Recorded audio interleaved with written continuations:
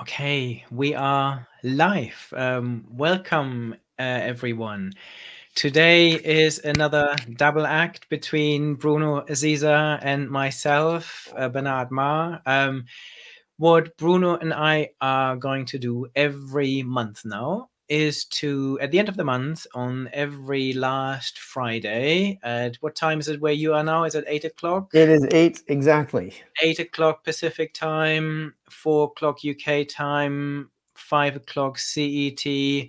We will be on here talking about the latest technology trends, the latest, really looking back a a month and say, okay, what happened last month in technology? What happened last month in artificial intelligence, in data, and all the exciting topics? And Bruno is in Silicon Valley, in sunny Silicon Valley, working for Google. I am here just outside London in the UK.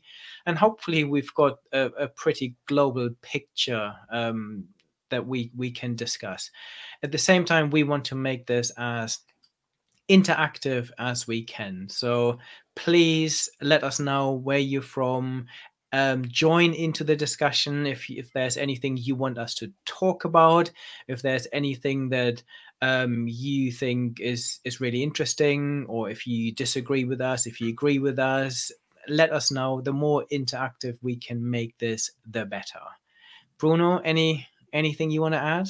Well, you did such a great job introducing this. I think the last two that we did, we were planning on just talking for 30 minutes or so, and I think each time we ended up close to an hour. So there's definitely a lot to talk about in the technology world, and certainly in January, there were a lot of events and there were a lot of announces and a lot of innovations going on. I think, CES is probably the first one that we want to talk about, but of course, Davos that ends today, I think, is the last day of that conference. Both of them virtual, of course, and a focus on AI and artificial intelligence and the importance of data. And so I think people are going to be curious to hear what we think is going on at those events as well. So Absolutely. lots to discuss today. Yeah, no, and for me, January, there are always two events in my calendar. One is CES in Las Vegas, and the other one is the World Economic Forum in Davos. And this year, for the first time, I took part in those digitally instead of physically, which is interesting. And do you have a view of how do you think CES, for example, work digitally? So, it was interesting because I don't tend to pay a ton of attention to CES because it's primarily a consumer show, and I've been in the enterprise. And so in fact, the fact that it was digital allowed me to watch more of it, I think. And so a few trends that I thought were interesting, and probably the most interesting one for me was the flying car. We always wait for that to happen. And, I blogged about this and how could we get into a world where we will have the flying car? So I think that probably was the one thing that stood out. I think in the world of transportation, for sure. I think we are losing Bruno a little bit. Are you?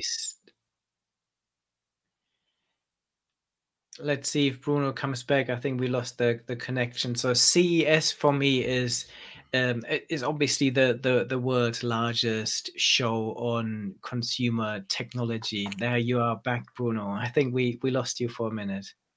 Yeah. It's interesting because this week in Silicon Valley, it rained. And when it rains here, it puts a lot of stress on the infrastructure. And so for the last 2-3 days, my internet actually has been up and down. And so if this happens again, I'll connect using my hotspot so you guys don't lose me.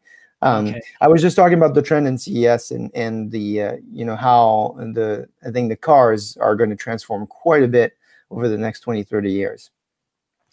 Yeah, so I agree. So this whole transport and mobility, a big trend for me is CES. I think General Motors launching their personal electric vertical takeoff and landing Cadillac, which is pretty epic, I think. And I think we've seen passenger drones last year, but now I think that they've stepped it up, and I think the flying taxis, flying cars are definitely on the horizon.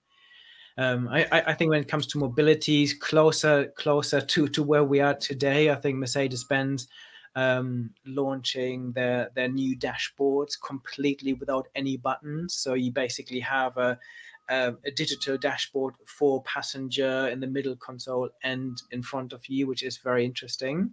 So I think giving entertainment to passengers and getting rid of all buttons is I think an interesting move. I agree. And I think, beyond just the hardware changes, I think if you now fast forward to what you want transportation to be like for you in the future, I wonder if the business models are going to change as well. I think a couple of years ago, I said, the future of money and car is going to change in our lifetime. And what I mean by that is, do you really need to own a car? Should you pay for a service that's provided to you by a manufacturer where the car comes pick you up, and when you're being transported, you're being entertained. You're not driving anymore, and you don't really own this physical asset anymore. What you're getting now is a service. And so it gives you a lot of flexibility. You might not have to worry as much about insurance or, owning and storing this physical asset. But now you have convenience. And so I think, what's great and what's encouraging, I think, in this industry is that the hardware is starting to change. The business models will, I think, occur in the next 3 to 5 years. And then, of course, the network for charging these vehicles that are, most of them becoming electric is going to be interesting to watch. I mean, as much as in Silicon Valley here, we talk about the electric car, I think it's a really small percentage of cars still. So we are just at the very beginning of this trend, but I think it's going to transform our life in quite a significant way, and also how we organize our cities. Yeah, I agree. For me, I think this whole having mobility as a service is a massive trend that, I mean, as a service is a massive trend overall. I think that we're not seeing just in mobility, but I think this is where it really starts to transform it for many ordinary people that might not even think about as a service solutions. It started with our phones, and now we're thinking about really big assets like our cars, where you think, actually, do I need to own a car? And I think at the moment it is challenging to even buy a car because technology is evolving so fast, especially when you look at the shift towards electronic vehicles. Batteries are changing all the time. They're becoming better almost every 6 months. There's an amazing innovation.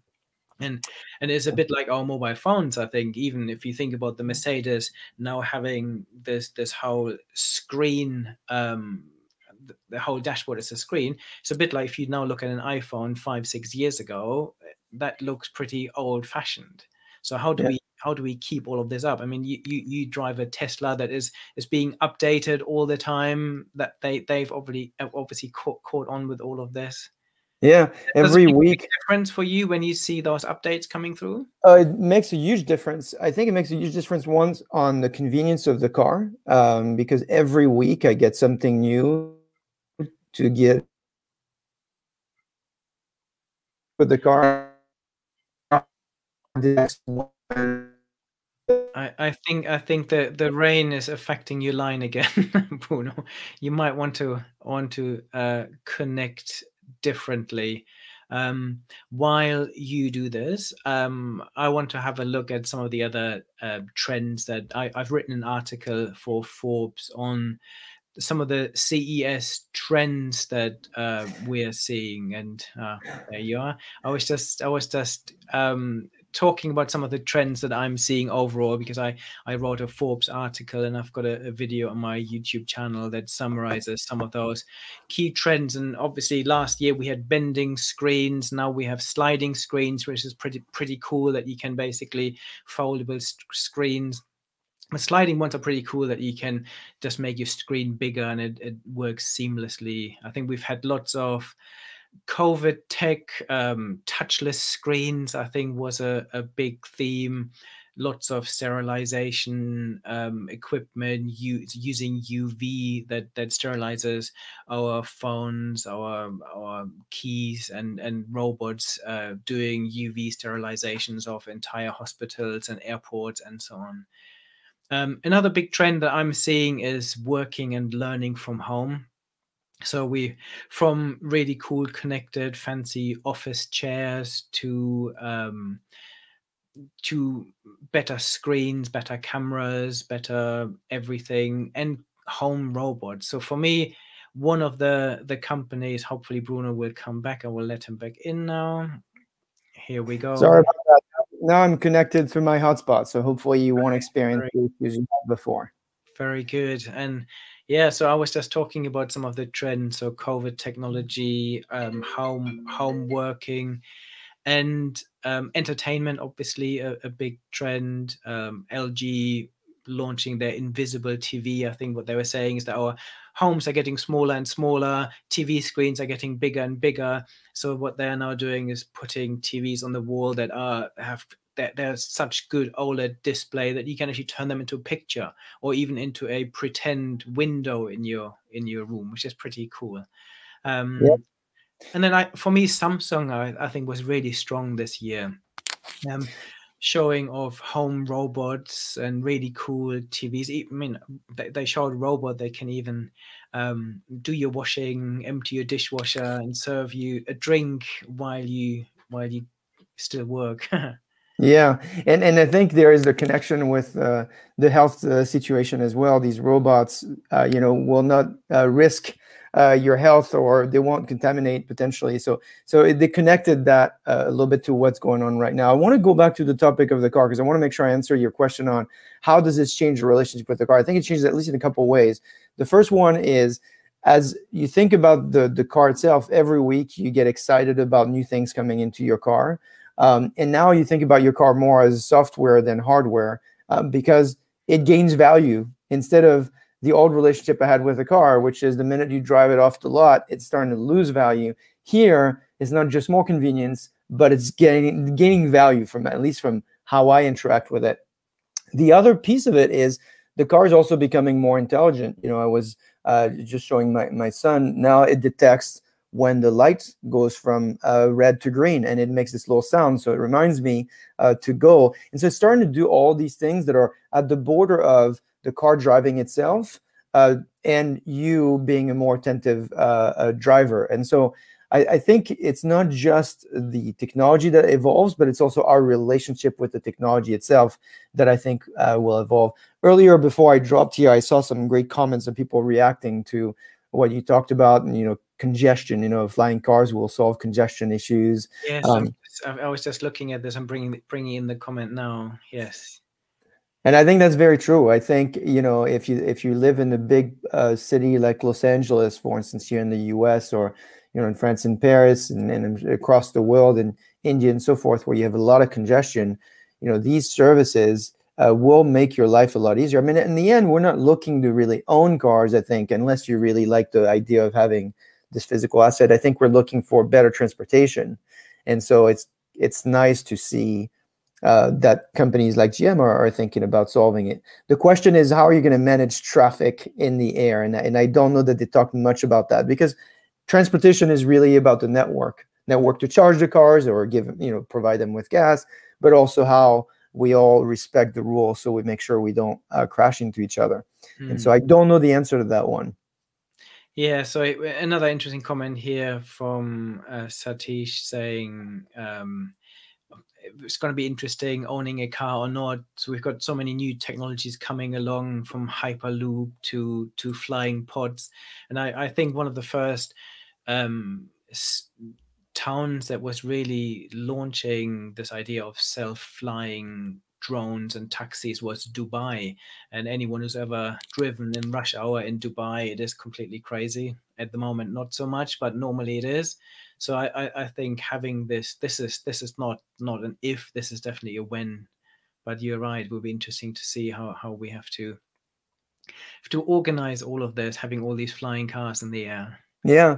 The Hyperloop brings another question, which is this idea of location. There's been a lot of talks about people moving out of Silicon Valley. And when I think about the Hyperloop, I do think about, okay, how do you organize your life? Because if you can get from, San Francisco to Los Angeles in 45 minutes, do you need to live in San Francisco to work in San Francisco? Because your commute is is reduced quite a bit. And we've certainly seen a lot of press this past couple of weeks here in January for sure of companies moving out of California into states with lower tax and maybe better real estate markets like Texas and Austin and so forth. And so what's your perspective from Europe? I have, of course, an opinion on this, but I want to kind of see how you guys watch this. Yeah, no, so for me, this is very interesting, this whole debate, because I think this whole pandemic that we're going through is obviously causing huge harm, but I think it has potential. If we take some of the good things that have come with it, and they're not many, but I think from transitioning to working from home has really made people realize that they can be productive. Managers realize that actually micromanaging people and having them in the office 8 hours a day is not a necessity. I did an interesting LinkedIn Live yesterday with Dell and VMware, where we talked about this new hybrid work environment. And for me, this is so obviously companies are now are very serious about this. We see quite a few big tech companies in Silicon Valley saying, actually, we don't need our headquarters in San Francisco, where we have really expensive real estate. People can work from anywhere, not just anywhere in California, but anywhere in the world.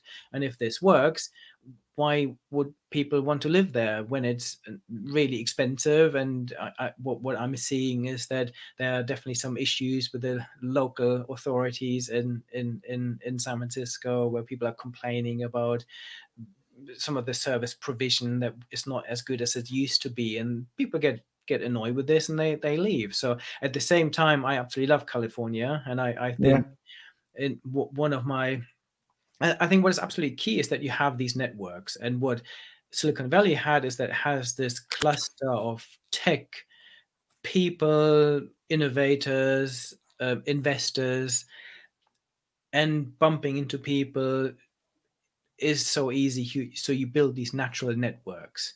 Yeah, I think, this trend of companies and individuals moving, in fact, if you look at the data, has been occurring quite a bit. I mean, in general, in the US, there's a lot of mobility. I mean, I was surprised when I moved here, as I was raised in France, was born in France. My ancestors came from all across the world, Italy and places. So we are used to this generational move, but once typically over a period of 20, 30 years, once a family settles in one area, they tend to kind of stay there.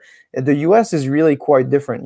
When people go to college, they move immediately. And then after college, they move again. And so there's less this idea of identity to a city as much as we might have in Europe. And certainly in France. I don't know how it is for some people that are listening in today, but certainly that is a cultural difference that I've seen, is less of an attachment to a particular history of a place and an identity to it. Might be more in the East Coast, but certainly on the West Coast, I haven't witnessed it.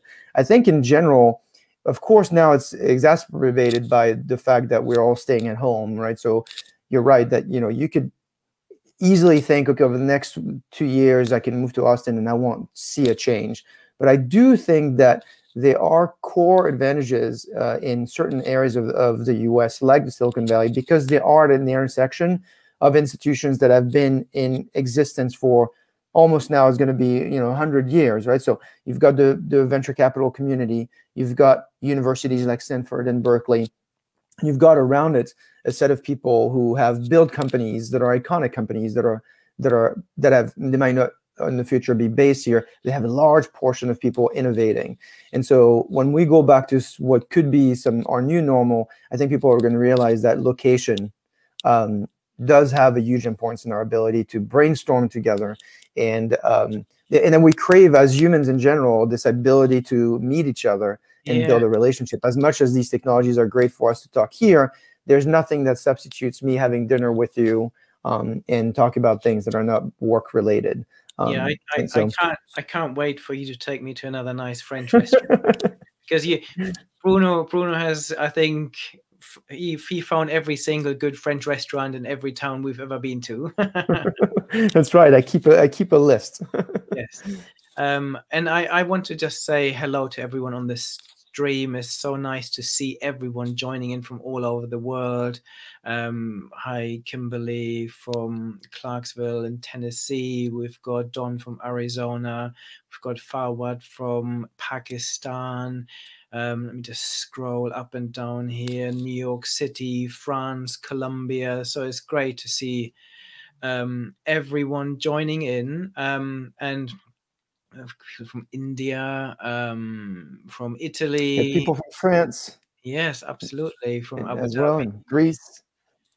Yeah, from Jakob from Germany. It's lovely to see everyone on here, and feel free to get involved in the debate. I'm always scanning through this. Barbara made an interesting point here, saying why we're talking about transportation when we're all cocooning in our homes. And you're absolutely right, Barbara. I think working from home, and I think talking about the transition from or people moving out of Silicon Valley is one of those factors that you can now live anywhere, and I think the places that will succeed in the future as towns and cities are the ones that actually offer more than just networks. They offer really good recreational activities. They offer good restaurants, good places to visit, good nature, all of those things. And I think if I go down this list, California actually ticks many of those boxes. Good weather.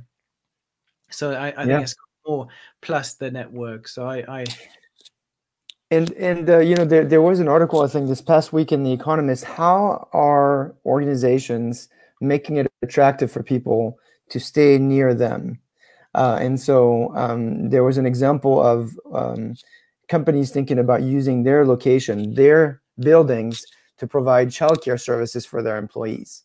And so you could see that now enterprises are changing their approaches, and that they do want to at least keep some cluster of population around some certain locations, and starting to think about using their real estate more as a place to go work, but as a place to also provide services to employees. So I do think that the world will look more like we're going back to working in person, at least in the mixed area, and that the fact that you're located in an area will matter, I think, to your ability to build a career and certainly, you know, interact with other humans as we used to do it. So I'm hopeful. For me, it's very interesting that actually what we're doing here now, we couldn't really do well before, because now everyone is online. People have video conferencing facilities. They have good mics and so on. And even though we're a few thousand miles apart, we can actually get together and have a chat and involve lots of other people. So building some of these networks is easier than ever before, and it's less dependent on location. And the fact that online now has become the default, I think, is also creating opportunities. Just like I was saying earlier, you know, I never paid attention to CES before, but now because all the sessions are available, I just well take a look at it. So in a way, our access to information is just made easier, and because now all the conferences as a default are going to be online, you know, it's opening new opportunities, I think, for people as well. So it's not all bad. Absolutely, and for me, I spent my life flying to different places all across the world to give keynotes, and now I can sit exactly here. I can have breakfast with my, I can get up early in the morning, do a keynote in Japan, have breakfast with my children, get them set up for homeschooling, and then I do another keynote in Sweden, and in the evening I do one in the US, and this has made me a lot more productive. But I've worked from home for the last 10-15 years, so that is normal. This hasn't changed the world as much as others. Now, I see people like Kurt that is asking that you talk about your Forbes article. I'm assuming, Kurt, that you're talking about Bernard's article. I also wrote one this past weekend. So, but I think he's probably you know, there's been a lot of predictions on AI. I mean, this past week at Davos, I think they released a survey saying 63% of CEOs said they believe that AI will have a larger impact than the internet. And I know you write a lot about that. So, Kurt, let us know which article you're referring to, so we can make sure that we can address it. Yeah, and I've written a few articles on some of the trends coming out of CES. So yeah, let us know. I've written one on hybrid work. Hybrid work is interesting because it would be interesting to involve anyone listening here now and say, how many days a week do you think you will be working from home in the future? So for me, is hopefully 5 days, with a rare exception when it's really worth my time and value, and think actually Bruno has found another French restaurant somewhere that makes it worth traveling by train to go somewhere.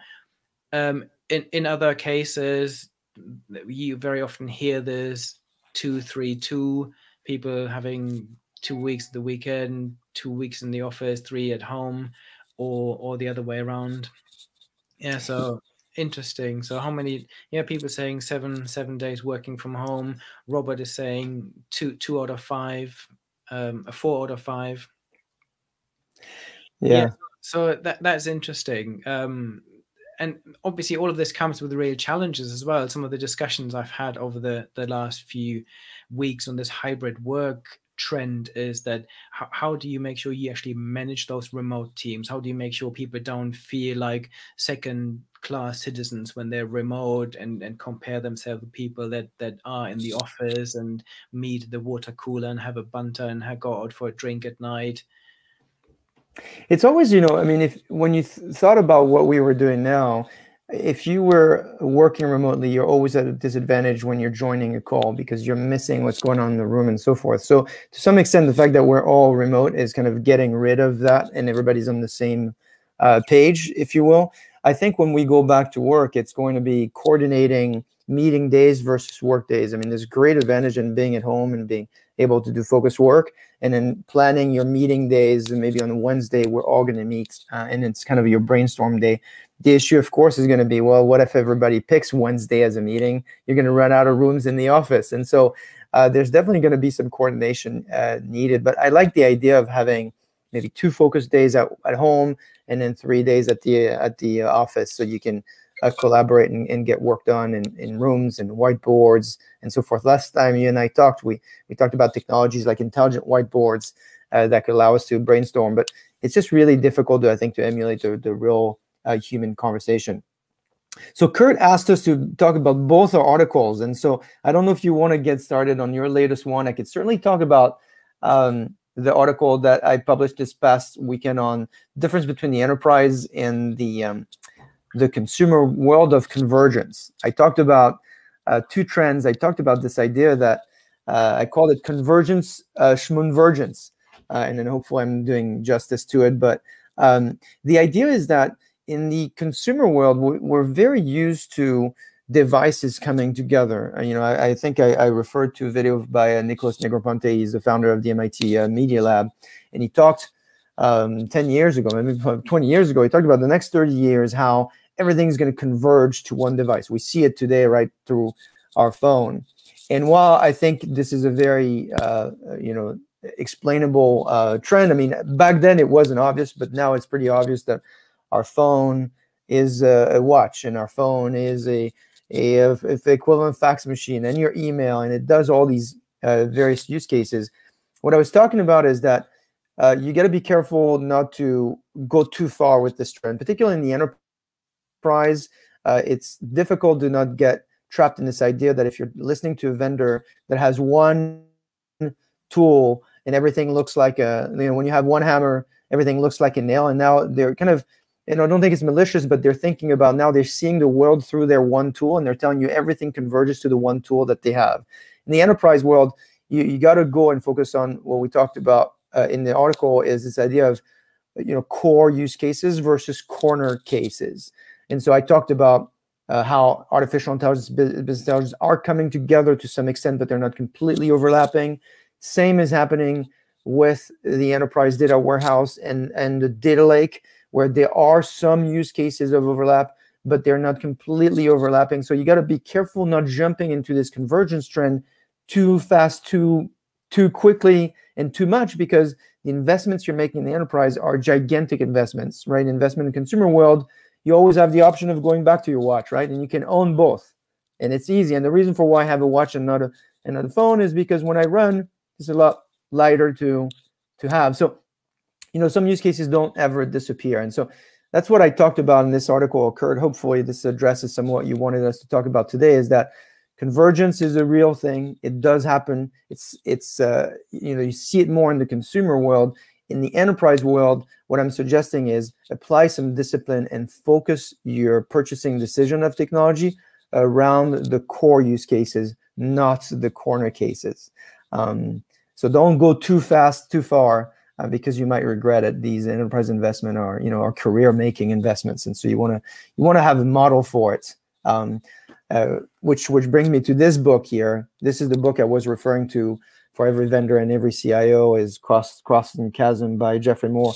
He talks about this idea of center of design. And so if you don't have a copy of this book, get it. It's a really great book. And it forces this discipline of thinking, what is the core design of a particular core product I'm looking at? So I went on a long rant here, but I wanted to make sure that, Kurt, I was taking care of your request here. Let us know if there's more you want us to talk about on this trend. Yeah, very good. And so I'm not exactly sure which Forbes article you want me to talk about. I started talking about the one on the top 5 consumer technology trends from CES. I think we've covered everything other than 5G.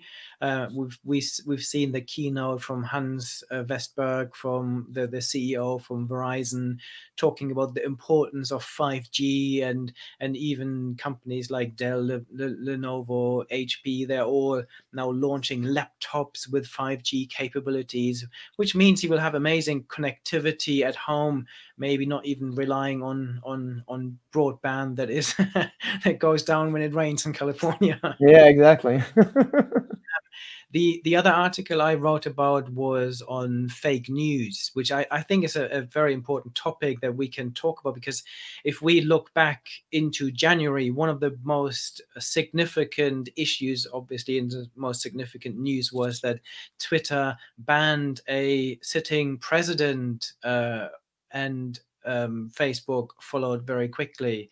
So if you can, not only someone that has 80 million followers and uses Twitter as his main way of communication, but if they can ban that person, it really puts into perspective the power that social media companies have, but also the responsibility they have, because there were obviously security concerns. They were saying actually he's inciting violence, which obviously goes against against some of the rules that Twitter has. And one of the articles that I wrote about was an interesting startup from the UK.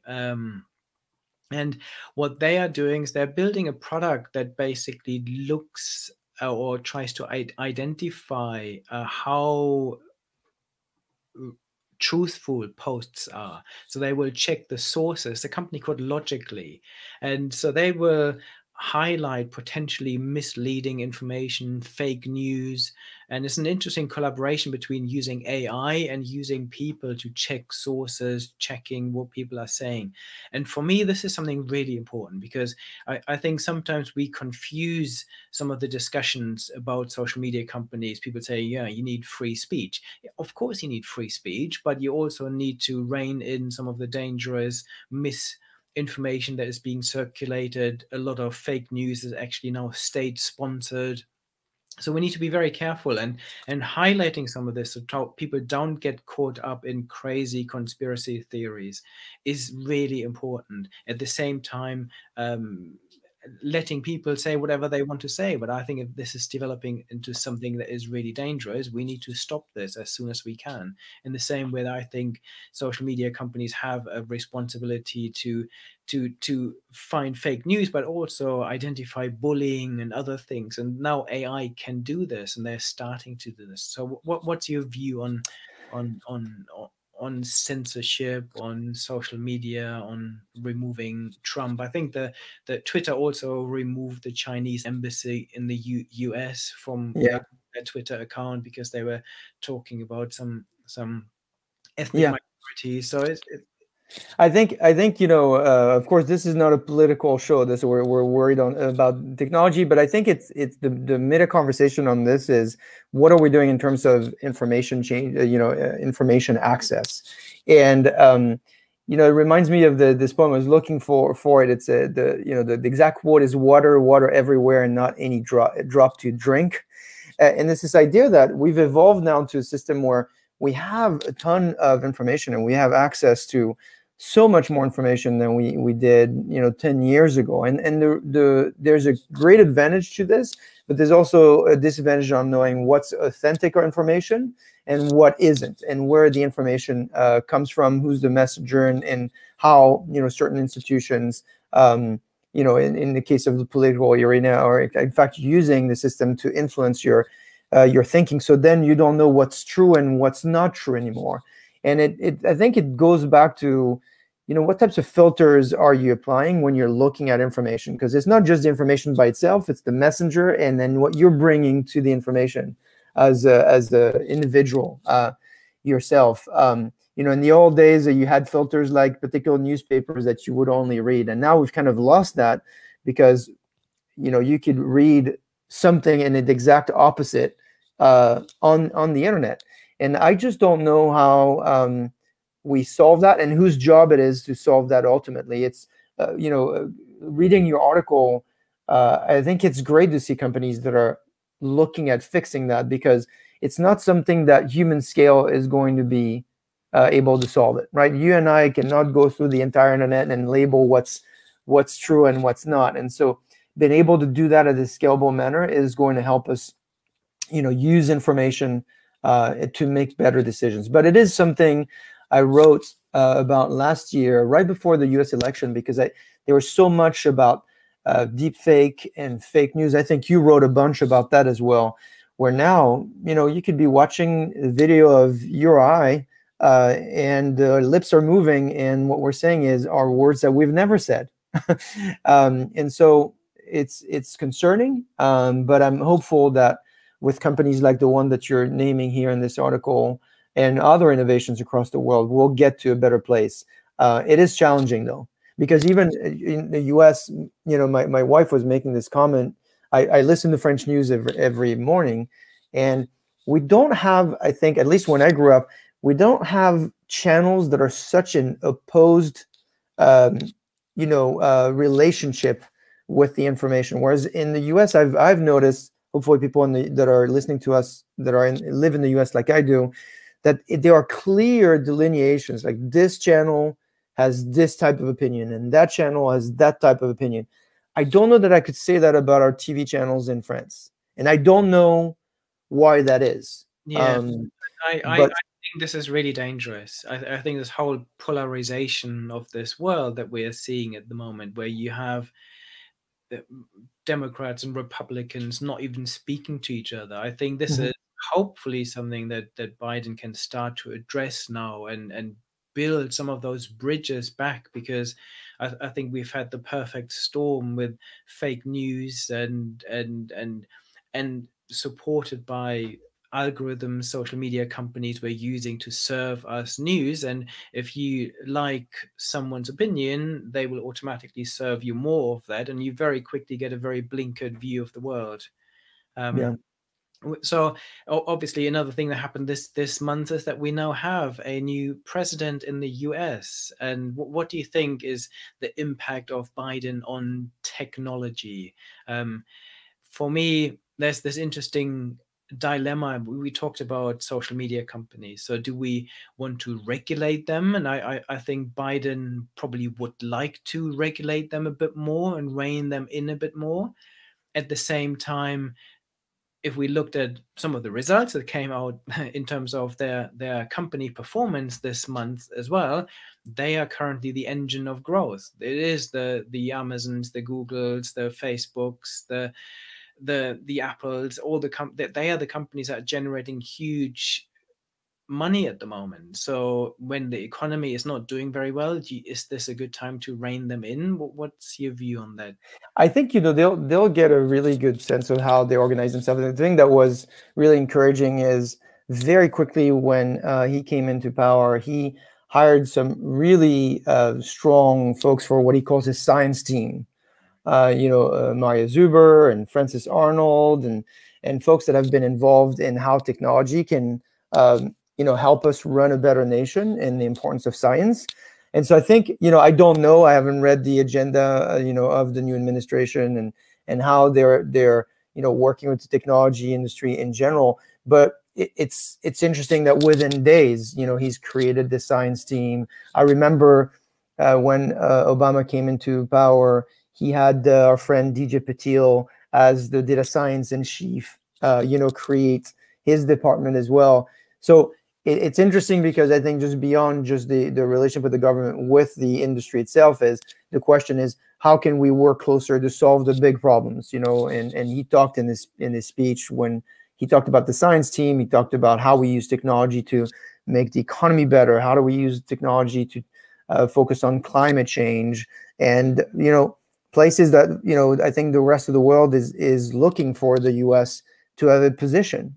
Coming back to the Paris Accord, I think is a big change in this administration. So I think we'll see a definite change in how technology is applied to making our life better. And I'm hopeful and encouraged by some of the announcements. But of course, devil's is in the details, and how we can help each other. So, but it's overall fairly positive from everything that I've read. Yeah, and I don't know what people think here in the chats, but let us know. What was interesting is that I completely agree with you, and I think the other event that we can talk a little bit more about that happened this month was obviously the World Economic Forum in Davos, and I think what Biden is talking about in lots of his initial talks aligns very well with that agenda.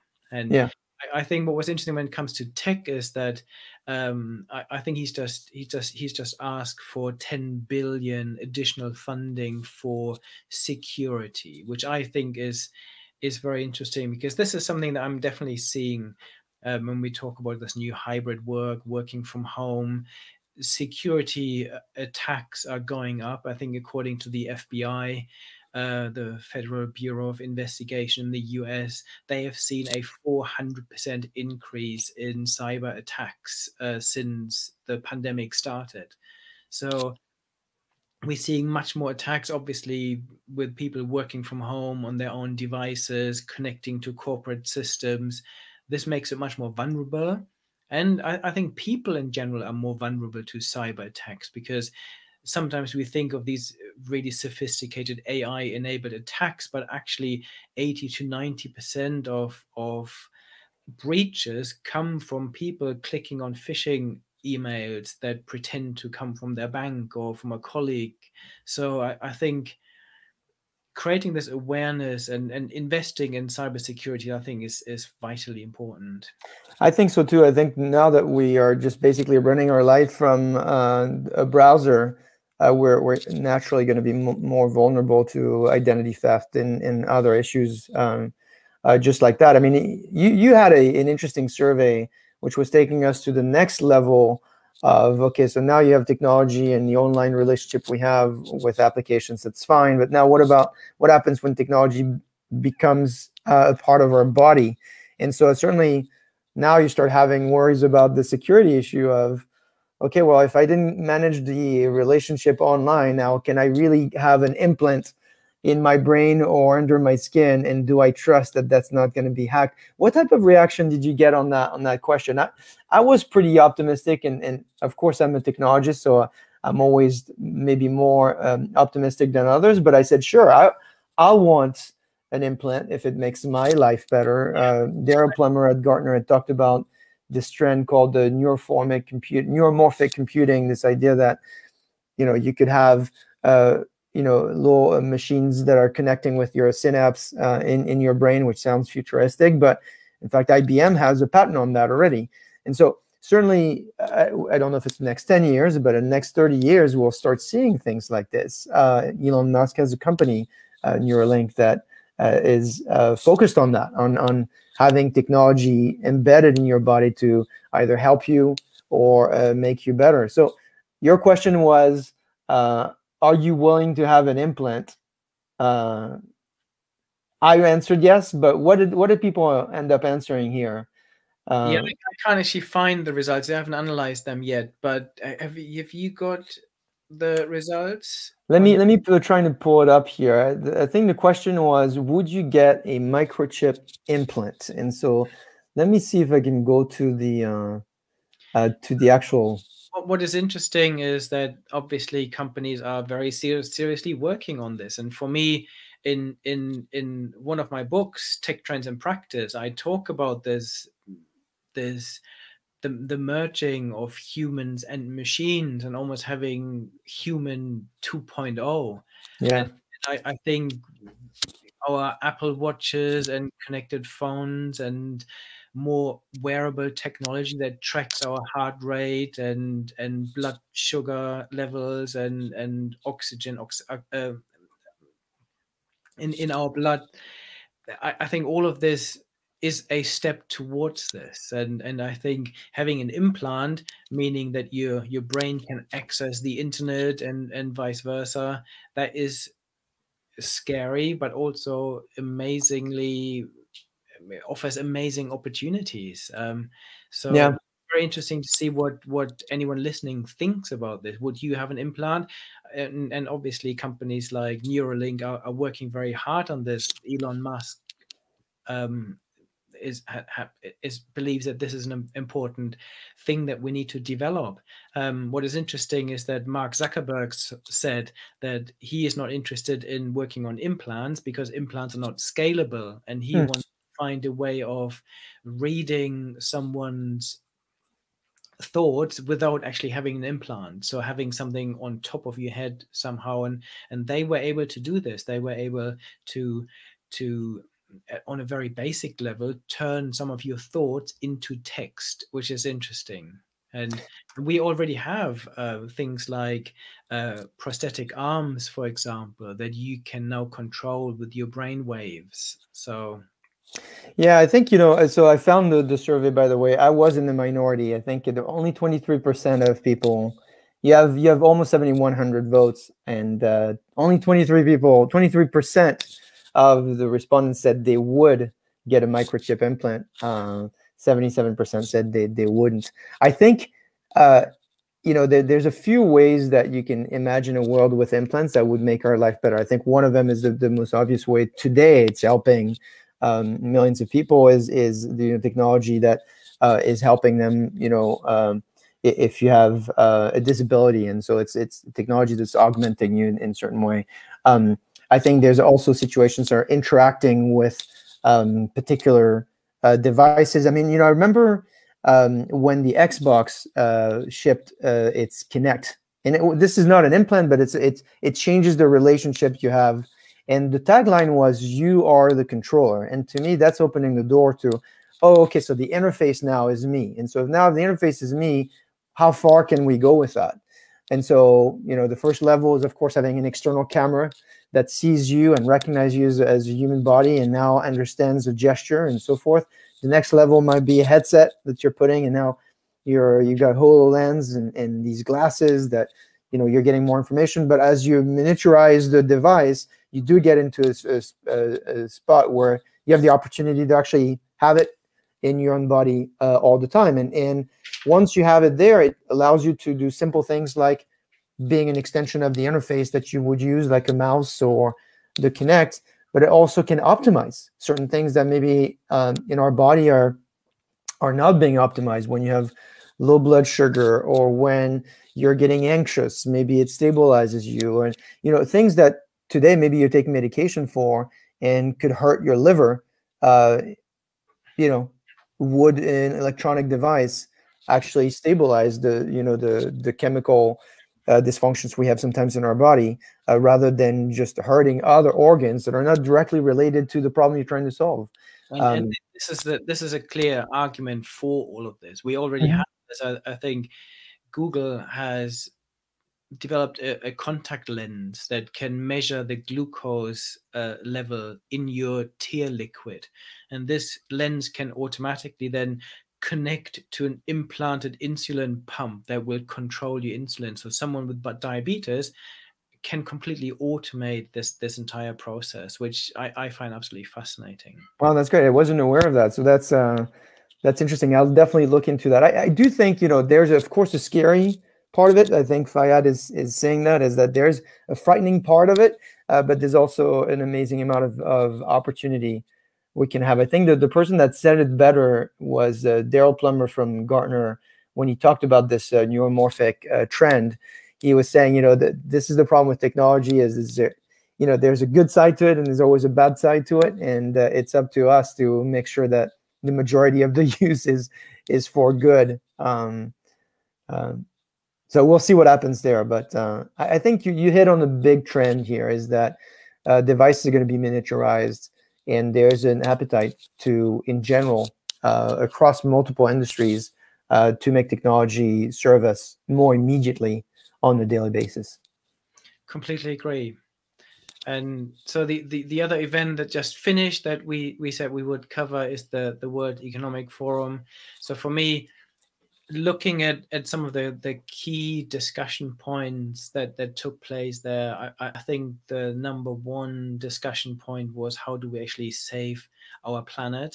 And I think lots of people making the point that at the moment we are obviously fighting the coronavirus pandemic, but if we don't get control of global warming and climate change, that this could far outweigh anything we're experiencing at the moment. So this is very urgent that we need to address. I think fairer economies was a big trend, reducing inequalities across economies across the world. I think another big trend, and something that I think we are seeing now playing out in the digital divide, that this is a discussion in this country that takes place all the time, where I have 3 kids at home that all have their own computers, they can access homeschooling, they can listen to live lessons, but there are lots of children that are not in that fortunate position, and they have no computers. They share one computer where their parents have to work from home. They have 3 siblings.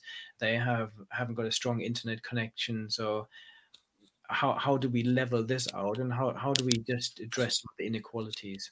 I think another big trend that I picked up at the World Economic Forum was tech for good.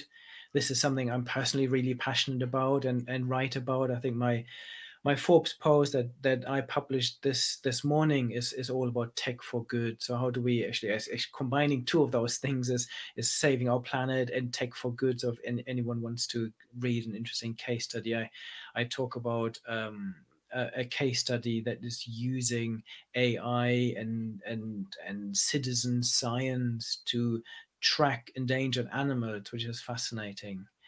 And then I think this whole future of work, how is this evolving? I think we talked about this new hybrid world. What will come beyond the pandemic? How do we get a better work-life balance? I think is really important. How do we address some of the mental health issues that people have? So for me, the 3 core themes from this year's World Economic Forum were sustainability, inclusivity, and technology, I think. Yeah, and I picked up on the same trends. It was interesting, if all the sessions are available online. So if you go and search through the sessions and look for data, you'll find that the majority of the conversations is what you're talking about, is using data for good. And of course, you've got great speakers from various governments and so forth talking about their initiatives. The issue of climate was really front and center. I think when in the opening of the keynote, they talked about 5, I think, of the top 5 issues we have in the world are actually related to climate. And creating inequalities, not just because of technology, but also because of where you live and access to certain services and so forth. And so, those were not, I didn't find that the trends were surprising, but that might be because I already read a lot about these problems. For me, it's always, now what do we do about it? I've never been to Davos, but I've been to TED conferences and so forth, and I love the sessions because they raise the awareness. I always look for what's the follow-up on this, so we actually make these changes happen. I mean, it's great to raise the awareness of it, but there's still millions of people that are dealing with these inequalities you're talking about, and so where are the investments going? So I'm looking forward to reading about that. What are companies, or what are nations, like you talked about, the Biden's administration, what are nations doing, and what amount of attention and budget are they putting towards solving these issues. Those are kind of the sessions that I look for. But the great news is everything's available online, easily searchable, and the sessions are really quite good. So I advise for everyone to go take a look at it. Yeah, I agree. For me, this is one of the biggest shifts now, that CES was always this exclusive event that you had to be a vendor or journalist. So I was lucky enough to be invited to go there. But now anyone can watch it. So Yeah. they have an audience of millions of people. And I think if I think back going to Las Vegas, what happens is that you're rushing around trying to put your agenda together, trying to catch the right sessions. And actually, this is really difficult. And nowadays, I could have them all stored on my agenda. I could watch them one by one. I could pause them. I can get a coffee in between. And the bits that you don't get is the little meetings in the corridor where you have conversations. But actually, again, for this, we have other technologies. I can now hop on a Zoom call or a Teams call and have those conversations offline. So Yeah, it makes the experience almost better. It's because when you travel to Vegas, you're jet lagged. It's overwhelming. You're missing meetings, and so there's all these points of frictions that might cause you to miss the important stuff. Here, you're in a more comfortable environment. You actually might get better information. It might make you a better listener and better participant to the conference itself. So definitely exciting to see. And also it just forces these organizations to make all their content available online, which I think participates in solving the problem, because the more people are aware, the more they can offer solutions to solve them. So it's not all bad. It's not all bad. I agree. I think we've covered a lot. We've covered a new president. We've covered people moving out of Silicon Valley. We've covered fake news, CES trends, World Economic Forum. What a busy month we've had. Anyone listening, let us know what you think. Share your comments, share your ideas, your thoughts. If there's anything you think we've missed, let us know.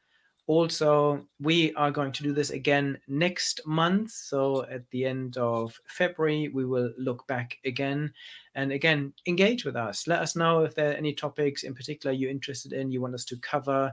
We are trying to make these as interactive as possible. And we've both been reading through your comments and streams, and hopefully we've addressed most of those questions and comments. And thank you everyone for being part of this.